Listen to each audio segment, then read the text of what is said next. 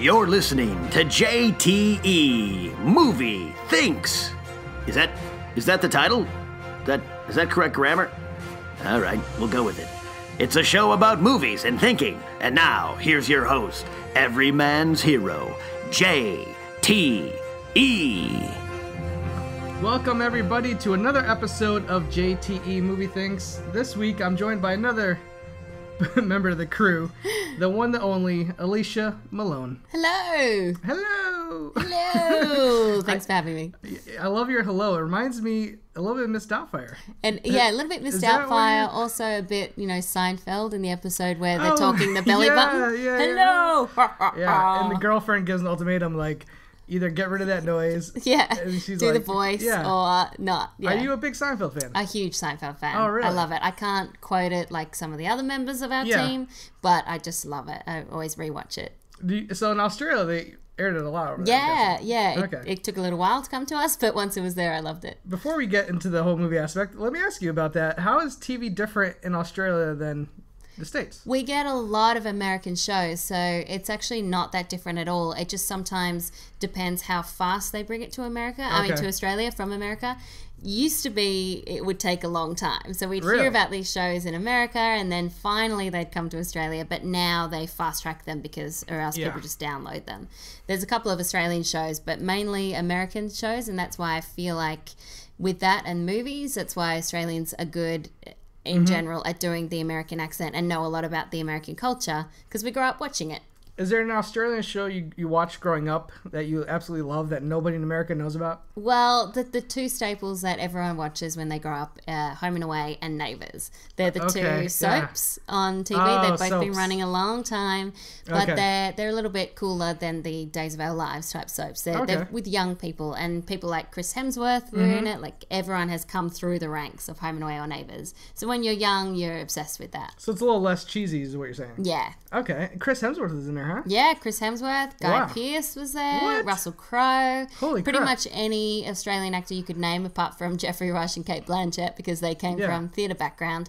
They've all done Home and Away or Neighbours. Wow, I've never heard of either of these shows. There you go. And I literally want to go on YouTube and just see what these guys were like back when they were young like that. Margot Robbie was in Neighbours. Oh, really? Yeah. Wow, I think it's just a breeding ground of like superstars. It is, yeah. Holy cow. All right, Alicia, well, so on this show, what I do, I'm sure as you know, I like to ask people, what's the last movie you watched? Yeah. Whether it be on a plane, on your iPad, maybe it was on Netflix, you're at home. I said this to Mark Ellis in an episode that will be coming up very soon. I don't want to know what's the last movie you saw in the theater, only because you guys, it's your job. Yes, I just came back from Sundance, so I saw 20 films. Oh my God. In theaters, but we won't talk about that. We'll talk about a movie I watched for fun, right? Yeah, something you put in just because you generally want to enjoy. Not for profiles, not for anything, not for a review, not for a junket, but just for fun. Just something that your heart desired to watch. So I've been on a lot of planes lately. Yes, you have. And a lot of long-haul flights, including going to Berlin. So I packed my Kindle full of movies. The last movie I watched, just for fun, was the 1957 classic, An Affair to Remember. An Affair to Remember. Have you seen this movie? I have not seen this movie. Cary Grant, Deborah Kerr. So this is a first. And I knew this was going to happen eventually. Get to a point where I have not seen the movie. Alicia, you are well known for being a classic film buff. Yes. That's when you joined the Schmoes Know show. I was like, this is going to bring a great aspect to our show because while all of us guys love Star Wars and Indiana Jones, a lot of us don't really have deep roots in the classic films. I'm scanning my brain, and I barely think I've even heard of this movie, to be honest with you. You might remember it from Sleepless in Seattle. Because that's the movie that she watches in Sleepless in Seattle with the famous Eiffel Tower scene. Oh, Eiffel Tower, Empire State Building scene. I'm romanticizing it even more. Yeah. Which happens in Affair to Remember. Okay. So do you want me to tell you what it's about? Yeah, give me the rundown because I haven't seen this movie. I haven't seen Sleepless in Seattle probably since the 90s. Yeah. Well, I feel like it's a very girly film. That's why you haven't seen it. It's a very romantic movie. Okay. It stars Cary Grant. He plays this womanizer. He's a famous womanizer, playboy. Sounds like Cary Grant. Sounds like Cary Grant. And he is on a boat. He's traveling to New York where he's going to get married to this girl. Also on the boat is another woman played by Deborah Kerr, Terry, and she has a boyfriend already, a long-term boyfriend. She's traveling to New York to be with him. They meet and they are opposites because she doesn't stand for the womanizing stuff. And then he is very much a playboy and he's very famous. People are very excited that he's on the boat. But they meet, they end up falling in love after a little while. There's some great back and forth where they don't like each other. And I love that in any romantic movie. They hate each other. They've got great banter. Eventually they see other sides to each other and then they end up falling in love. So on this boat trip, they fall in love and they say, okay, well, obviously we've got some things to figure out. It's very highly publicized that he's going to marry this girl. She's had this long-term boyfriend for a long time. So they said, okay, we can't deny this love. This love is real. But let's give ourselves 6 months to figure things out. This is before Facebook, before cell phones or anything. Before any of that, yep. So 6 months' time, we will meet on the top of the Empire State Building if we both want to be together forever. Okay. So 6 months goes along, and I don't know if you want me to get into spoilers or not. This is a pretty famous film. Yeah. Something happens that she can't make it there. Oh, really? She can't make it, and he gets upset because she's not there. So he thinks that she doesn't care. Okay. There's a bigger reason why she couldn't be there and a reason that she doesn't want to reveal to him. Does that get resolved in the movie? In the end, finally, in the last few minutes, he realizes why she couldn't be there and that she had always loved him. Okay. It's really romantic. Wow. Sweet. I see. I'm glad Tragedy, you gave us love. Yeah, you kind of gave us some of the ending there without giving us the details, which is good because it sounds interesting. 2 movies popped in my head during that whole synopsis. One is a movie I was talking about, I think, last night. It Could Happen One Night. Yes. Carrie Elways is matched up with a girl who they hate each other. Yeah. And it's one of those things where there's like so much chemistry. Banter. So great. Yeah. Even though you could see these two don't like each other acting like it, you could tell they just both really fall in love with each other. Yeah. And it sounds a little bit like that. So you say his character is somewhat similar to his character? Yeah, I think it's the character that he plays quite often. The best, But he's so charming and so wonderful at that character. Watching him, you realize how timeless he is as an actor. You can always fall in love with him, whether you're watching it now or watching it back in the 50s.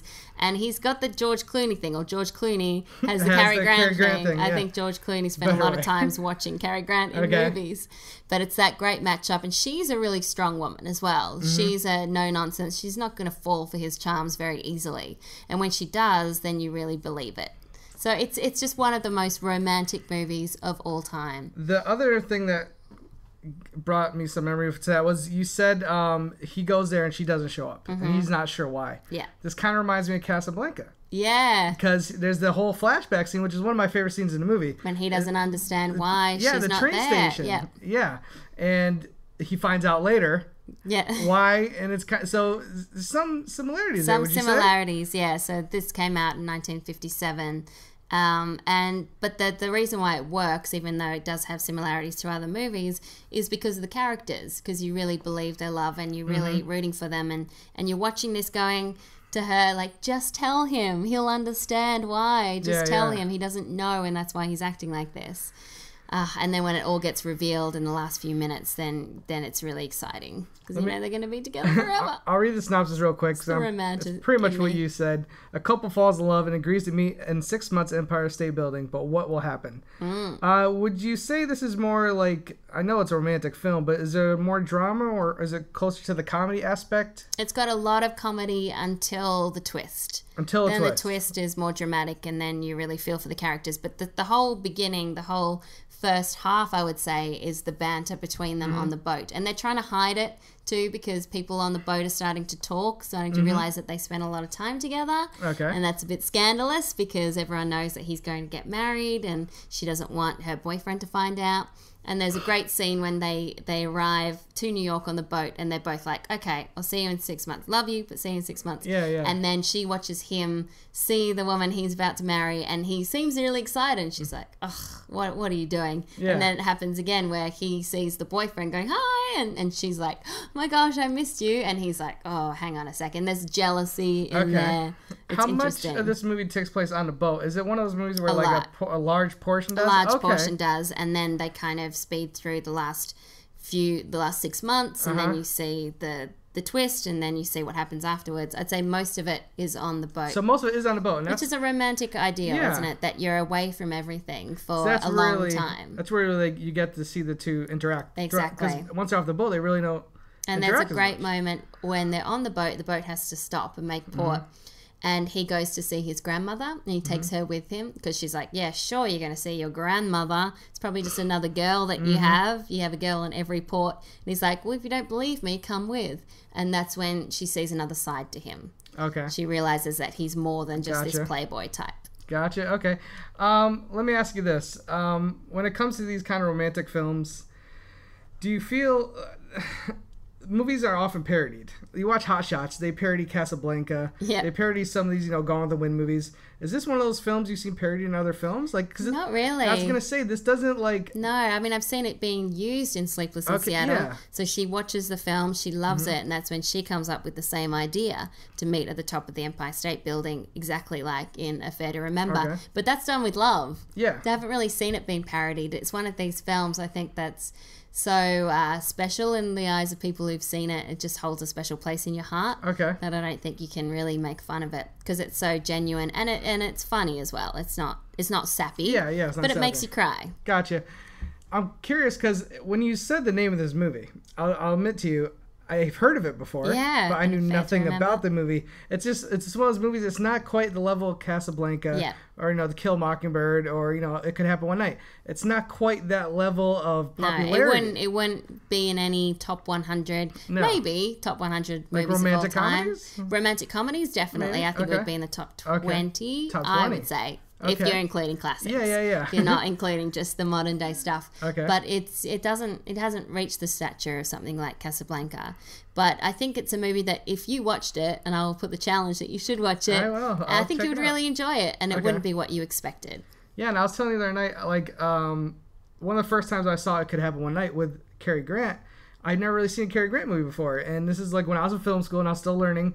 And when your teacher tells you we're going to watch this, older black and white movie, the younger me was like, all right, we'll give it a chance. It's probably going to be, boring or it might be outdated.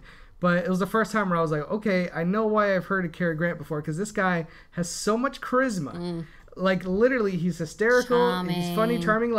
I'm watching this movie. I was like, no wonder this guy is a legend. Yeah, he teases people. It's unbelievable. He's just got that swagger about him. He's good looking, tall. You totally believe him as this playboy character. Yeah, pencil mustache. And There's then when about it. And then when he gives up all that charm, and you see the real warmth underneath, I think that makes him even more appealing. I feel like when it comes to you love obviously watching classic films.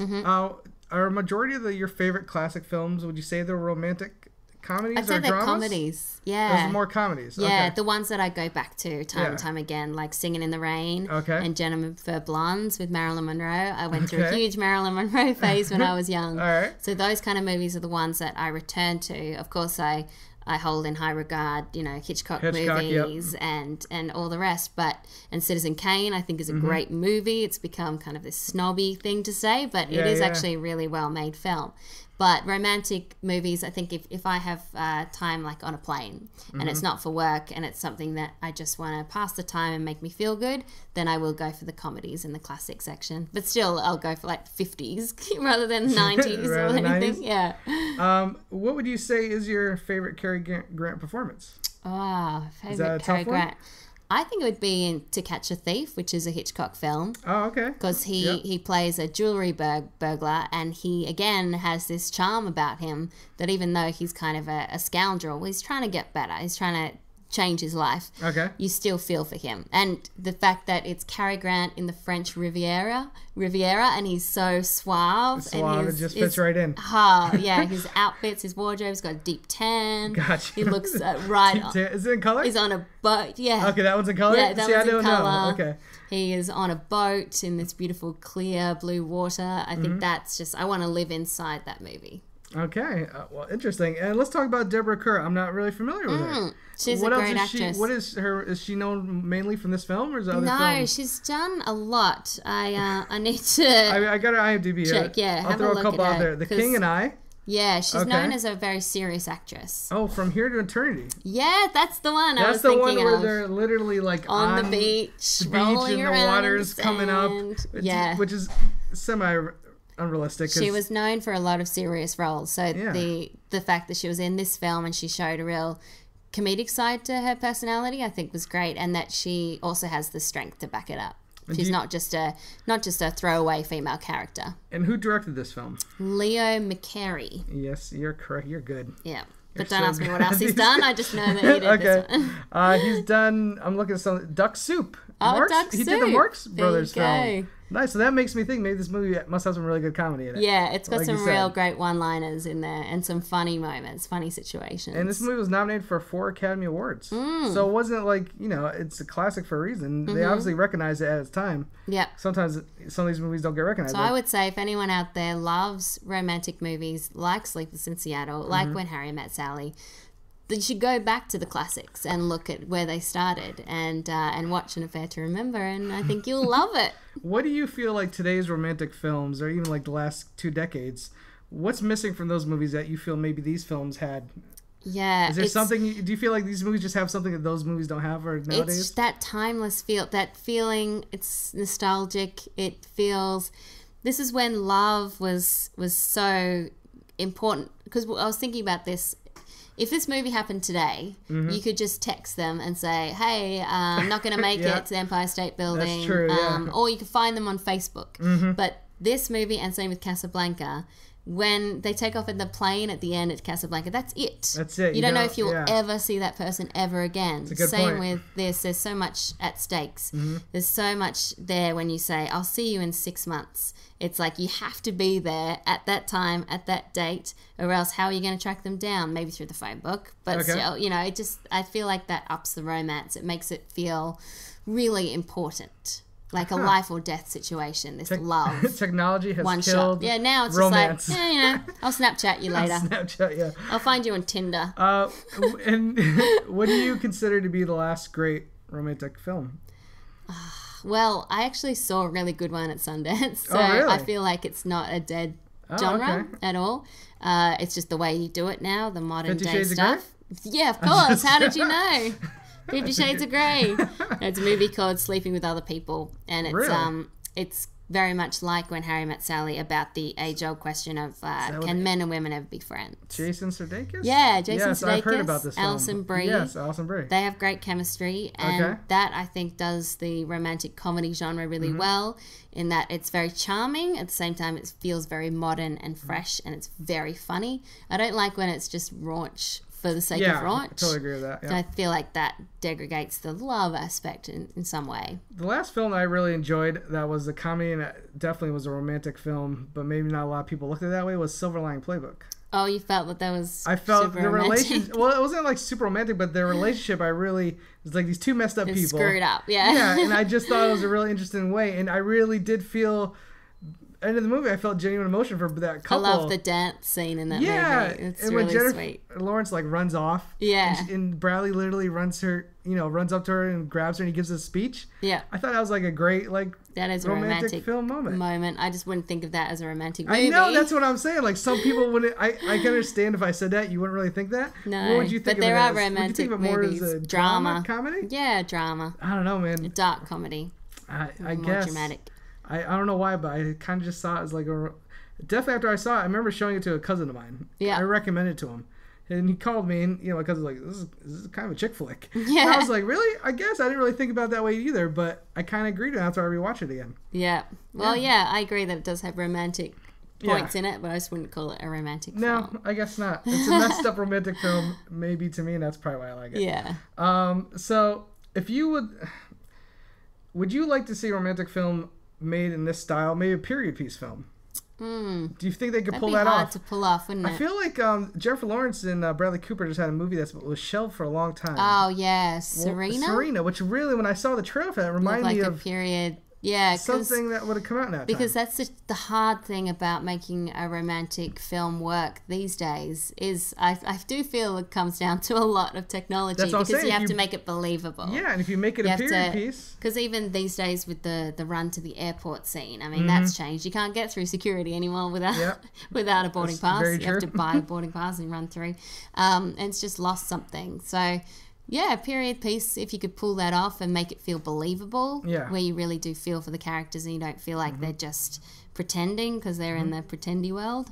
then maybe. A great example of that would be just a couple years ago, The Artist won Best Picture. Yeah, I agree. That which was is a great movie. Romantic, and that was, you did feel the stakes. It felt like I was watching a movie from those tragedy. days. Yeah, too. yes, I agree with that. I took my mother to go see that. I was visiting home in Connecticut. Oh, it's such a great movie. And she really enjoyed it. And I was definitely worried because, listen, it is a silent film. To take that away from a film, to me, it was like, some people said it was like gimmick a little bit, but I totally felt like it's hard to fit pull off the movie perfectly. Yeah. And a lot of people, you know, a lot of my friends who aren't as much into film would not give that movie the time of day. Oh, and there's so many great scenes in it. I absolutely loved it. And I was totally fine with it winning Best Picture. Yeah, I was too. Yeah. I thought that was a really beautiful film, really well made, and some great scenes in there too, like when she has his jacket. Yeah, and the jacket scene, yeah. Oh, so great. I love one of my favorite aspects of that movie. I know we just podcast basically just went about the artist, is they show him making a movie back in those days and how, like, there's that scene where he goes in the theater and, like, no one's watching his movie. And it was, like, his dream project. And she kind of becomes a star. Yeah, and then there's the jealousy. Yeah. And that's why it reminded me a bit of Singing in the Rain, which is one of my favorite classic films, because it's about making movies at the time when the talkies came in. Yeah. And what that did for silent movie actors who were so used to overacting everything, then suddenly they had to take it down a notch. I feel like if I saw that movie and you took out, like, the cameos from the more famous actors, like John Goodman and stuff, and you just showed it to me in a class, I might have thought it was an actual old school film. Yeah. And I think that's really hard to pull off, and I give that movie a lot of credit. Fair to Remember, is it black and white? I'm curious. No, it's in color. Technicolor, I think. I think it's been colored later on. Okay. But yeah, it's all in color, and again, rewatching it recently, it just made the time fly by on the plane. Nice. And I think a lot of people give too much, some people abolish people when the movie's not color. Some movies pull it off great. Like we said, The Artist, Good Night and Good Luck, Schindler's List. Yeah, it can be a stylistic choice that really works. I totally agree. And then if you do watch a film from the 40s, like Casablanca, in black and white, that doesn't take anything away from it Nothing at all. No, because it's got the story. And that's why I love classic movies, is because it's all about the story. They don't have the big special effects to do anything tricky. They just have a story to rely on. And this is a simple love story. Do you disagree when sometimes they go back and they color the films? I think it can be done well. It can be done well? I think it can be done well so you don't notice it. But I see what you're saying. It wouldn't bother me. Like I'm sorry, Citizen Kane.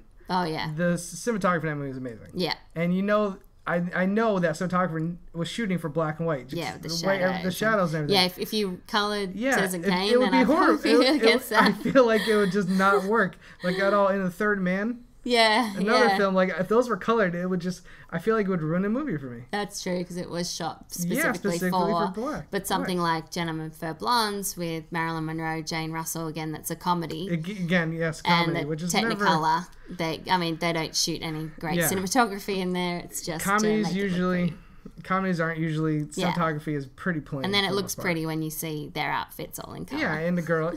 Okay, I didn't think of that. Yeah, that's true. All right, well, this is great. I think everyone out there should definitely give An Affair to Remember. An Affair to Remember. Yeah, I almost forgot the title. Love people to watch it and let me know what they think. Yeah, guys, tweet us. I will check it out. I will watch it, and I will tweet my Schmoes score out. Okay, great. And then everybody, so I'm at Schmoes JTE. I will follow me. I will tell you what I thought of this movie. Alicia, where can they find you on Twitter? You can find me at Alicia Malone, and let me know if you've seen An Affair to Remember, or if you watch it, what your thoughts are. I hope you love it too. You're one of those lucky people who got their name from Twitter. I was That's lucky. like hitting the jackpot these days. Because I've been on since almost day one. Since day one, yeah. See, that didn't happen for me. I was an early adopter. All right, guys. Well, thank you so much. Do me a favor if you're listening to this on iTunes. Give me a 5-star rating if you think I gave you a 5-star podcast. Yeah. I think we did, right? I think you did. I think so. You're great. And write a little review. I don't care if you write one sentence. It could just be a exclamation mark. I don't care. Anything counts. Yeah, Help it helps. You can catch Alicia on Schmoes Know as usual. Profiles, which is one of my all-time favorite shows. If you're not watching this show, guys, you're missing out. Francis Ford Coppola was on. Christopher Nolan, Tim Burton, Matthew Broderick. I mean, it's amazing. Yeah, it's we've geek got heaven. Great guests coming up too soon. So stay tuned. I don't don't even know, and I can't wait to find out. As soon as this recording is done, Yeah, I'm going to I'll find tell out you. who she's talking about. All right, guys, thanks a lot. Thanks for tuning in to JT Movie Thinks, and yeah, thanks for listening. Thanks. Bye. Bye.